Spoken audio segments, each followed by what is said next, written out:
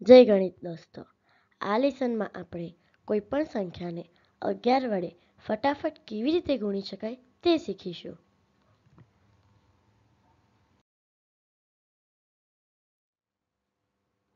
દાખલો 1 24 ગુણ્યા 11. સૌપ્રથમ આપણે 24 લખીશું. ત્યારબાદ એકમનો અંક એમનો એમ લખીશું. હવે એકમ અને દશકના અંકનો સરવાળો કરીશું, જેથી 6 થશે. ત્યારબાદ દશકનો અંક એમનો એમ લખીશું. આપણને મળ્યા 264. તો કહી શકાય કે 24 ગુણ્યા 11 બરાબર 264.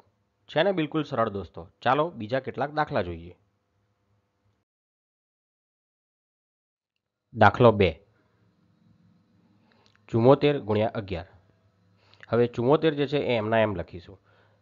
74ના એકમનો અંક 4 એમનો એમ. હવે 7 વત્તા 4 11. 11માં એકમનો અંક નીચે અને દશક વધી પડશે, જે 7 ઉપર લખીશું. હવે છેલ્લો અંક લખવા 7 ને 1 8 થશે, જેથી આપણો જવાબ થશે 814. જેથી કહી શકાય કે 74 ગુણ્યા 11 બરાબર 814.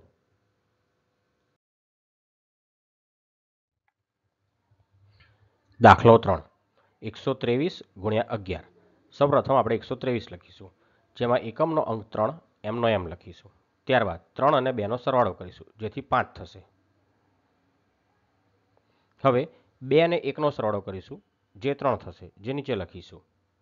હવે છેલ્લો અંક લખવા જે શતકનો 1 છે એ એમનો એમ લખીશું, જેથી 1353 મળશે. જેથી કહી શકાય કે 123 ગુણ્યા 11 બરાબર 1353.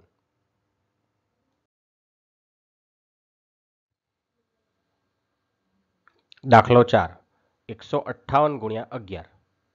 સૌપ્રથમ આપણે 158 લખીશું. 158માં 8 એકમનો અંક એમનો એમ લખીશું. ત્યારબાદ 8 અને 5નો સરવાળો કરીશું, જેથી આપણને 13 મળશે. 13માં એકમનો અંક નીચે લખીશું અને 1 વધી પડશે 5 ઉપર. હવે 5 ને 1 6, 6 ને 1 7 થશે, જેથી 7 લખીશું. અને છેલ્લો શતકનો અંક જે છે 1 એ એમનો એમ લખીશું, જેથી આપણો જવાબ થશે 1738.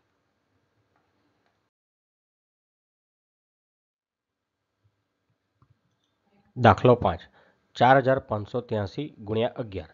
સૌપ્રથમ 4583 લખીશું, જેમાં એકમનો અંક 3 એમનો એમ લખીશું. ત્યારબાદ એકમ અને દશકનો સરવાળો કરીશું, જેથી 11 મળશે.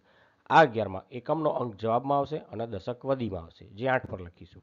હવે 8 અને 1 9, 9 ને 5 14 થશે. આ 14માંથી એકમનો અંક જવાબમાં આવશે અને 1 વધી પડશે 5 ઉપર. હવે 5 અને 1 6, 6 અને 4 10 થશે. આ 10માંથી 0 જવાબમાં લખીશું અને દશકનો જે અંક છે એ વધી પડશે 1, જે 4 પર લખીશું. જેથી છેલ્લો અંક 4 અને 1 5 થશે, જે નીચે લખીશું. જેથી આપણો જવાબ થશે 50,413.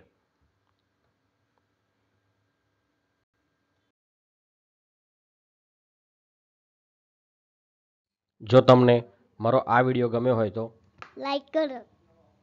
જો તમારે આવા વધુ ને વધુ વિડીયો જોઈતા હોય તો સબસ્ક્રાઈબ કરવાનું ભૂલશો નહીં.